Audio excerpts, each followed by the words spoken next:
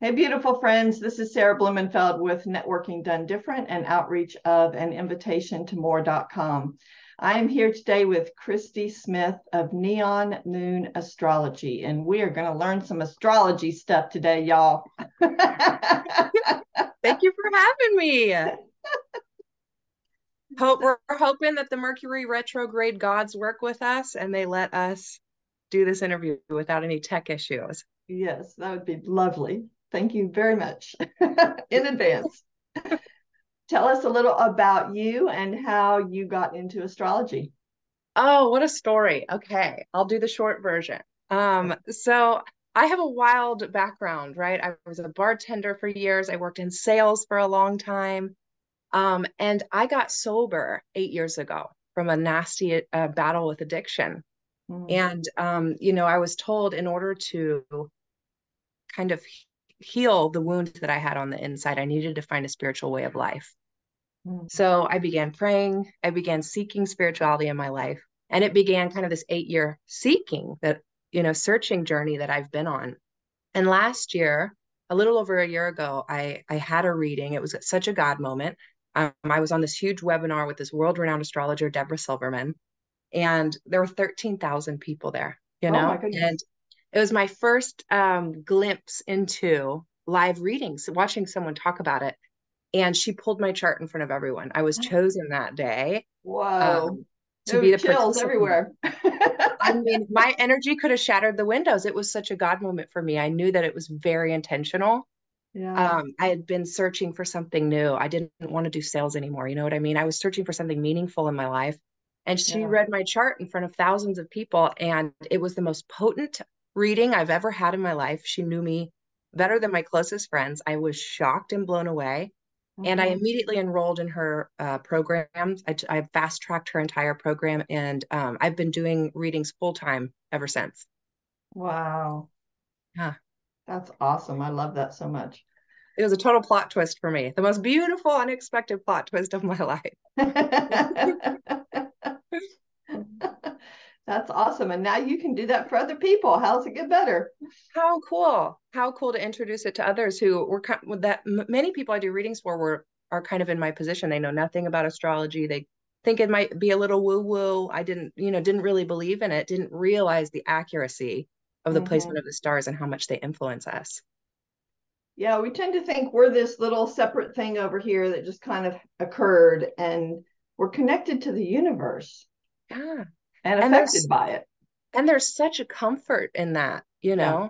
in realizing our togetherness and our wholeness and that we are celestial bodies and we hold the heavens in our soul. And there is no difference. It's all the same. And Yeah. God said, here's his little cheat sheet Right. at the moment of Exactly. your birth that gave you a little peek. And Yeah. one of the rules of astrology is as above, so below, you know? And just like the heavens work, and there's this masterful mathematical clock working in the heavens, it reflects on human life. We can't deny that. Hmm. Hmm. So, how does having a basic astrology reading help a person? Oh, how does it help? So I always recommend that first timers get a basic birth chart reading, just kind of a deep dive into their birth chart which is an impression, a snapshot of where all the planets and the celestial bodies were at the moment of their birth, all the constellations.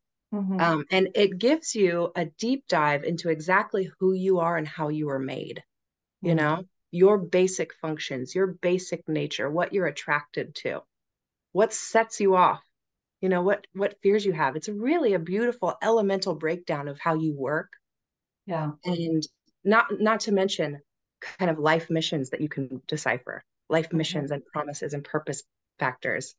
But for me, the greatest gift that it gives is the permission. Hmm. The parts of ourselves we push away or deny or say that's ugly. I don't like that. People don't like that.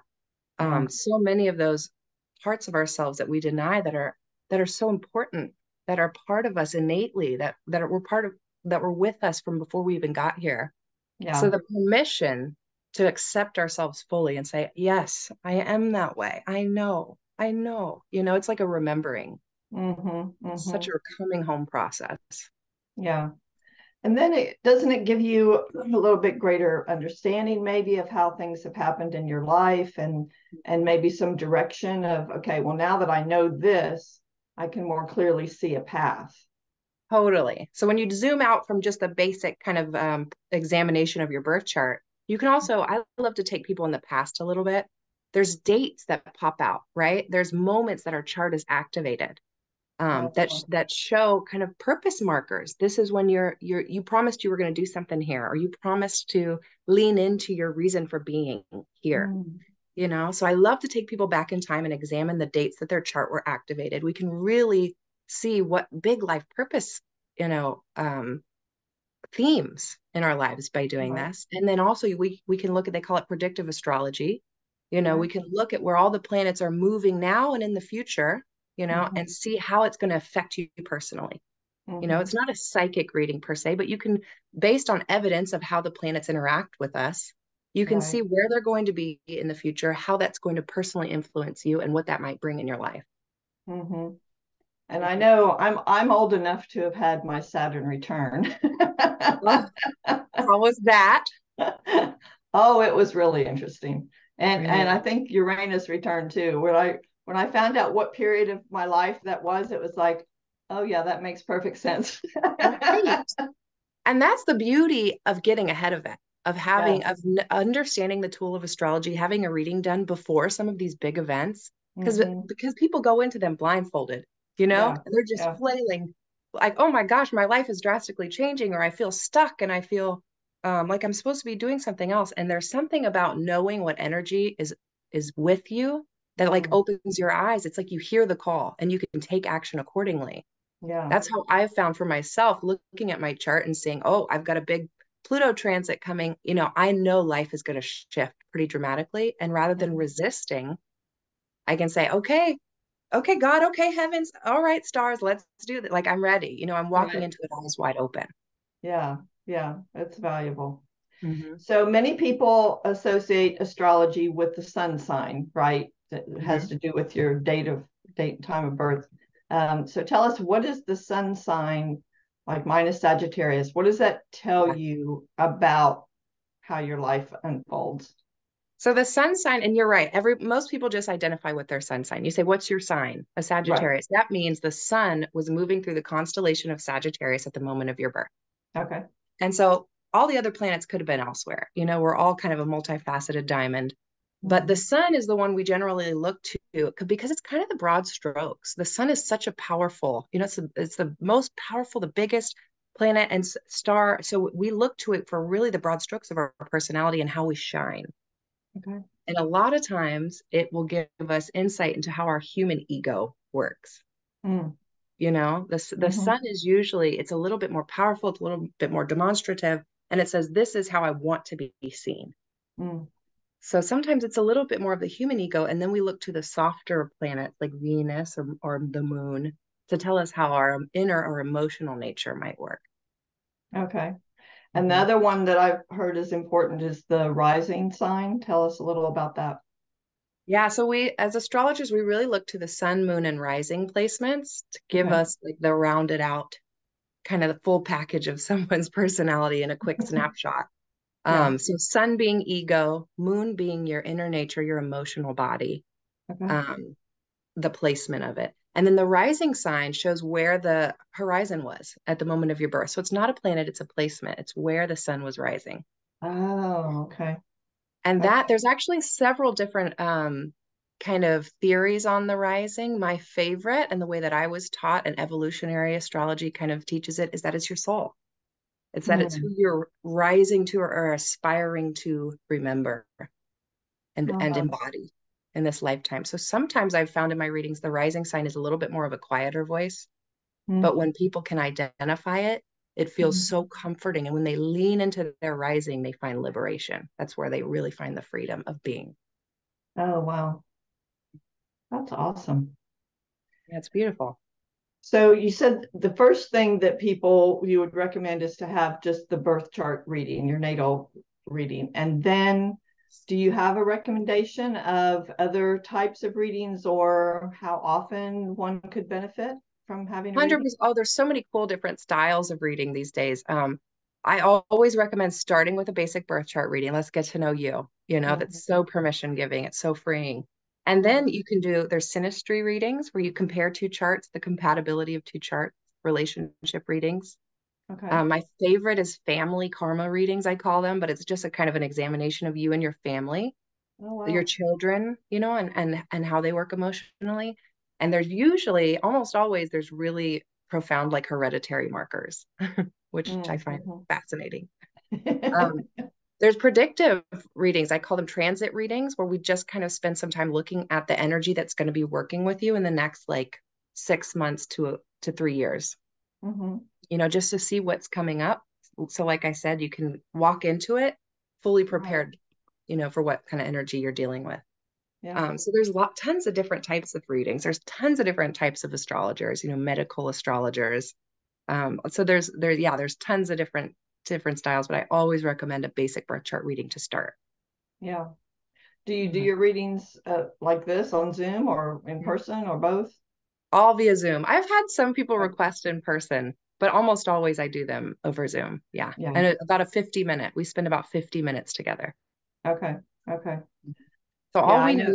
all you need for a good astrology reading is your birthplace, your birth time, and your birth date. And the more accurate the time, the better, because minutes matter. Okay. Okay. And then do you also do readings like for the collective, like this is what's going on in the world, and you might want to watch out for this or that kind of energy flying Yeah, around? I don't, that is a thing, right? And I watch other astrologers do this often. Yeah. Yeah. I love to get a little bit more personal because it's so Okay. different for each one of us, Yeah. but Yeah. there is That's true. big collective kind of changes happening. Even right now, Pluto's moving into Aquarius for the Hmm. collective, and this is a big event, the age of Aquarius Right. Right. is happening now. And this is a big event for the collective. Yeah. And I also, I love to do group readings, where Okay. you can get a big group of people together and kind Hmm. of separate you into your elemental distributions, my fire people here, my air people here, and see how it really shows up in everyday life, the astrology of your personality. Oh, that's fun. Mhm. That sounds awesome. Yeah. And you teach classes as well, right? Yes, I love my classes. So I do astrology 101 Okay. usually. I love to teach it to beginners who are just hungry for it. But I do also offer astrology 102. So yes, I do Zoom classes or in person. Astrology 101, astrology 102, we go a little bit deeper into it. I Hmm. also do mentorship, so one-on-one mentorships with those who either want to learn the art of astrology or are trying to get started in a spiritual business, and I teach them the social media and kind of the business basics of starting a spiritual based business. Oh, wow. That's cool. Mhm. Yeah. It's a big undertaking. It's a Yeah, big well, undertaking. for sure. Mhm. What are some common misconceptions that people have about astrology? Mm. Oh, that's such an interesting question. I think mostly it's just that they don't realize the accuracy, the mathematics, the science in it, you know? Hmm. There's so many people who think it's very woo-woo, or they come to me and they believe that I'm you know, doing like a psychic reading. Oh, okay. They'll ask me if I see their loved ones. And Oh, and I'm a Capricorn rising, which means that for me, I need empirical proof. I need validation. I need facts to and really invest in something. And uh-huh. so that's what I love about astrology. And I love shedding light on for other people because astrology, is totally fact based, totally science based. You can look at where the planets were in the heavens thousands of years back with something called an ephemeris. Mm-hmm. So it's very scientific. It's very detail oriented. It's not this woo woo. I'm feeling like you. No, it's really based in Right. exactly. We're looking. I'm interpreting the placement of all the planets at the moment of your birth and what those through history and through evidence have proven shown on human life. Yeah. So yeah, And I think a astrology lot of used people. to be a thing, right? I mean, it was well respected Absolutely. and in all the king's courts and all that stuff until 100%. Doctors, yeah. politicians, Yeah. everyone consulted with their astrologers before Right. making big decisions. Yeah. Queens and kings had astrologers in their court, Yeah. you know. So it was really highly acclaimed. very high, they really, it was known as science, Yeah. it isn't Yeah. anymore.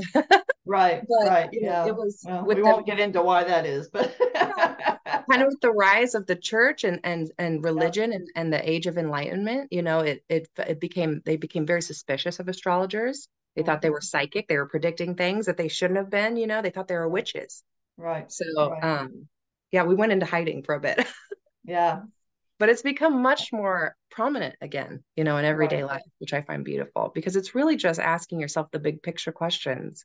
It's really Mm. just seeking, a higher explanation for who runs this place and what is the design here and what am I supposed to be doing here?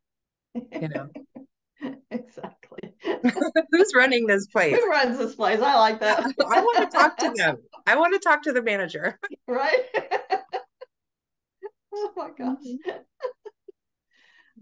What else would you like to share about this astrology with our friends? Oh, what I would just say is if you've never tried it, give it a shot. It is really mind blowing the way that it can bring you closer to you, give you Mhm. permission. For me, I have so much fire in my chart, which means that I have a lot of energy, a lot of passion. I get excited easily. I'm quick to anger too. And for so long, I tried to reel that in. I would make sure that I didn't speak too much. Okay, stop. I had this little voice that would say, okay, stop. Mm. Let other people go. You're being too big. You're being too much. Mhm. And something about seeing it all on paper, something about seeing it all and the intention and the Right. purpose of it. I was supposed to be a fire girl. I was supposed to be bold and passionate and excitable. Yeah. It unleashed me. It unleashed me. And the Yeah. amount of freedom I have felt in the last year of my life, the amount of self-acceptance, Mm. and forward momentum I've gained just from a simple birth chart reading has been priceless for my life. Yeah. So I really recommend everyone at least just give it a try just once. Right. And not to be overwhelmed by it. I have found that, I mean, astrology is vast. There is Yeah. so much information, and just take what resonates with you right now and don't try to understand the massiveness of it. Is my advice. Totally. You can get lost in the weeds. Uh-huh. Uh-huh. Understanding just the basics is really um is really profound. Just the basics. Understanding Mhm. your elemental distribution, which means how many planets were in fire signs or air signs, just the Mm. basics can really change your life. So yeah, I would not recommend deep diving too quickly because it can be quite overwhelming. Right, right. Awesome. How do people connect with you to learn about your classes, schedule a reading, and so on? Connect with me. I'm also hosting my first retreat. We're doing a Oh, big tell us about that. retreat. Oh my goodness. I was contacted by a company on social media. They want to kind of plan this full retreat. I will host. We're going to go do weird spiritual stuff, astrology readings. We're going to laugh and fart around in Bali. Oh, So, wow. yeah, so you can find out details about that on my Instagram, which is Christy underscore Smith underscore astrology. And that'll Okay. take you to my link and the retreat. And also I have a website called neonmoonastrology.com where people can find me. And you Okay. can book your reading or your class or your mentorship, any of that through there, or DM me on Instagram and I'll answer any questions you have. Okay. Fantastic. Sarah, have you had Awesome. a reading? Have you had an I astrology reading? have, I have, Okay, but I girl. think I want to have a reading with you. My Sag sister. I would love that. Exactly, exactly.